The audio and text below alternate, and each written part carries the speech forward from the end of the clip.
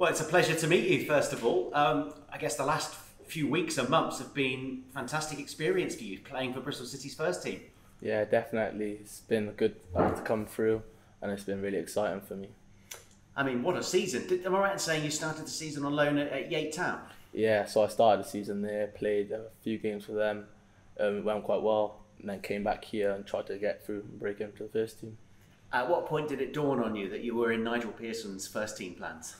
I think it was when I came in after the World Cup break, and then I started training consistently and started getting a bit of like match day inclusions and stuff like that. Yeah, so did it start off, you're training with the first team today and then things progressed from there? Yeah, so it started off with like I was there for like the odd day and then progressed, and then over time then I just moved it like more and more every day. Yeah. So, yeah. And then came Swansea, your debut. What do you remember about coming on in that FA Cup game? Yeah, definitely. I remember it was sat there and it was a really tight game, and then we went to extra time, and I was quite shocked. I was warming up. It was warming up in extra time, and he's called me. I was like, "You're on." And he was like, "Just go out there and be yourself and energy." Because you made an instant impression on us in the commentary box. How natural did it feel playing for the first team compared to playing for Yate and youth games previously? Yeah, well, it's definitely helped training there quite a long time before coming on. So it was like I'm obviously used to the players and stuff like that. But so I felt like I settled in quite well when I got on. And then came Manchester City as well. What was that like as an experience facing all those World class players? Yeah, definitely an amazing experience. It was very like surreal moment to see some of these players up close, and then to even get on against them was even better. And then came your full debut the other week. I mean, again, that's just great progression, wasn't it? And a sign of the progress you're making. How big a boost was it when you were told you were going to start for City? Yeah, I was delighted. Like it was a big thing for me, and I was really proud to start. And then I was just hoping I could go out there and make an impact. And how do you think you've played so far? So far, I think I've done quite well. I think I've had a good game against Swansea, and hopefully just push on from there.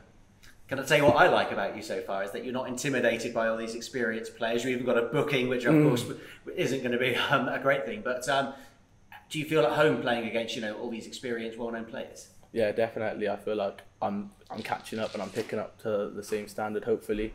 So, and then obviously being around good players and our team and experienced players helps me a lot. So I think that's helping me ease into it. And presumably there's more to come from you. Where would you like to improve? Hopefully there's more to come. Hopefully there's more to come from me, and I want to improve, like just getting on the ball more and just dictating a bit better. I think that will happen more when I get more comfortable playing more games, hopefully. Yeah, because your manager's just told us what a good technical player you are. Are you a defensive midfielder, an attacking midfielder, a bit of both? How do you see your game longer term? In this, I try to be box to box. I try to do both. I know I'm very defensive minded, but then on the ball I can get forward as well at the same time. So I'd like to say I can do both. And you're in a midfield that contains Alex Scott. You've got the experience of Matty James, Andy King. How beneficial is it playing with players like that? Oh yeah, it's very beneficial when you have like the experienced players, because they help you through a game, good information, which can go a long way in a game. And then you have Alex Scott, which obviously you know how good he is as well. So it's really good to play alongside all of them. And has it been a seamless journey for you so far, or have you had one or two setbacks where perhaps you thought you weren't going to make it as a professional footballer? Yeah, I've had setbacks, but I've come through times where like I haven't been picked for the like 21s games and stuff like that. But then it's about resilience and how you come back from that, and I think that's been a big part of it for me. Yeah, and what are your ambitions in the game? We'll start with Wales, who you've played for at youth level. How much of a dream is it to play for them one day? Yeah, it's a massive dream for me to get into that team. I just got to keep pushing, and hopefully one day will happen. And we're in a season that has single digits left on it, so your motivation short term is to keep playing, I guess. Longer term, how do you see your future? How hard will it be to break into the first team on a regular basis? Well, it depends on how I play. Hopefully I keep playing well, and hopefully break in and become solidify a spot for myself. What's it like playing in front of big crowds as well? Does that motivate you? Yeah, definitely. It's nothing better than hearing the crowd clapping and shouting your name when you do something really well. Absolutely. And your next game's Stoke away, which is always a tough game, isn't it? But how much are you looking forward to a challenge like that? Yeah, looking forward to it massively. It's a big game for us and we want to win. So we're trying to really look forward to this game. Okay, and a few quick fire questions. Who did you support growing up? Oh, Man United. Man United, okay. So why Man United, and how often do you get to see them? I've just been surrounded by them quite a lot. So like my family and stuff all supported Man United. So I've just grew up and I picked up off them really. And who are your idols? Who do you look up to as players? I've got quite a bit, but Kevin De Bruyne is probably one of my main ones. The way he picks out passes, I want to try and be like that. So yeah. And do you have a dream, an ultimate ambition in football? What would be the pinnacle for you? Definitely to go to the top. That's my dream. Make sure I go to the top. Great to meet you. Thank you for your time. Thank you very much. Cheers. I don't know, did you get De Bruyne's shirt after the Man City game? Unfortunately, not. I didn't. Did you get any of them? I got a Kanji shirt though. Oh, did you? Yeah. Ah, nice one. Where have you? Is that proudly on the wall? Is it? Yeah, no, it's at home. My parents are getting that framed and stuff. Is it? Ah, lovely. Do you still have to pinch yourself the way your rise this season, coming from playing Manchester City, playing now in the first team?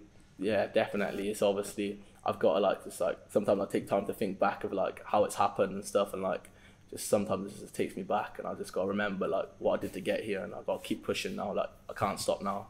Your full debut against Swansea, I thought you were the best player on the park in the Bristol City shirt. What were the emotions before the game? Were you nervous? Were you excited? How did you feel? Well, obviously there was going to be a bit of nerves, but I think everyone helped me get past that. They were just like play my game, do what I think's right, and like everyone's behind me. So it was nervous, of course, but it was easy to settle in because I had so much support around me on how to get into the game and stuff, and like there was not a lot of pressure on me. But which senior pros in particular have kind of put their arm around you and helped guide you? There's been quite a lot, but I'd say Andy King, Matty James, and even Scotty's like in the Swansea game was like just play my game and stuff. So yeah. I think a lot of the younger players have kind of spoken about Andy King and how influential he's been in helping guide and bring players into the first team. What specifically how has he helped you? I think it's more like he'll just always keep you on track, and he'll like tell you what you can do and stuff like that, and he'll like give you, when you're playing alongside him, give you information on the pitch, off the pitch. If you need help and you can go to him for anything. Like if you need any help off the pitch and stuff, like about on the pitch stuff, he'll tell you. So I think, and if you need answers about anything, he'll get them for you. Have you set yourself goals or ambitions, or you just Nah. So I've set myself goals. I set them a few months ago, and obviously that was to play and get a start and stuff like that. And obviously now I've done that, it's like I've got to change them and just try and stay in this team now. So yeah. Yeah. I can ask about how the kind of move to Bristol City came about, because you joined at under 13 level. Is that right, from Cardiff? Yeah. So how did you get spotted? So I was playing for my school's team, which is Newport Schools, which is like the area, and then Bristol City spotted me, but I was at Cardiff at the time. And then I've moved to Bristol City midway through in the 13s when I left Cardiff.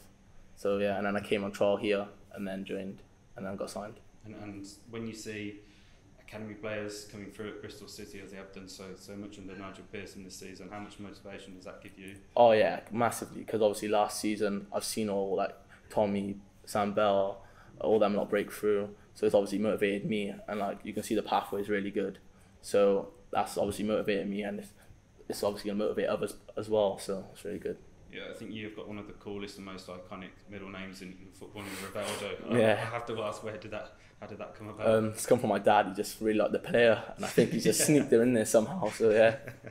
Yeah, a lot to live up to, big boots to fill that. But yeah, I know. I'm sure you'll make it. Thanks very much. That's okay. Were you surprised perhaps that you weren't involved in the last international camp with Wales? Because obviously you'd had a taste of championship and competitive football, and obviously playing at championship level is quite a high standard. Were you surprised? Have you had much discussions in regards to your international prospects at the moment? Yeah, I was a bit surprised, but then again, you can't let that set me back or think about it too much. You just got to go past it and then look towards the next one, and hopefully I'll get included in that. Hope more game time and playing will obviously give me a better chance. So yeah, I'm not going to dwell on it. Just hopefully make the next one. And obviously, so many young players go through setbacks and making the game at the moment. You're playing in the championship regularly. What perhaps attribute do you think you had to make? Obviously, there's still a long way to go in your career, but what made it for you that you've managed to obviously secure a future with Bristol City? I think it's like my intensity to get up against players and try and like win the ball. Like I'm aggressive with my tackles, but and I'm just very intense, like getting tight to my man. So I think that's helped me like a lot in Bristol City, because like it's how we press and stuff, so it goes with the philosophy. So yeah. And you've spoken how much your family's had an influence, obviously, help you who you support and things like that. How do they support you now? Are you still living with them, or have you, as a young player, have you had to move to Bristol? Yeah. So I was in digs, obviously, from when I was a first year scholar to second year scholar. Then this season I just moved into shared accommodation in Bristol, so I don't live with my family anymore, but I still go and visit them and stuff like that. So we're still really close. Do they regularly come to games then as well? Yeah, they've come to most of my games and stuff like that. So yeah, it's good. And we've seen obviously Tommy Conway and Alex Scott live together and stuff like that. Do you perhaps have a friend in the first team, or do you still have to go to the under-21s for your friends, or is everyone welcome in the squad as well? Nah, yeah, everybody's welcome in, and I obviously I have like Marley and stuff that came up with me, and then I live with Callum Wood and Harry, which we live together, and now they're all up here as well. So obviously it's a good little relationship we've got going on, but I think everybody's welcoming.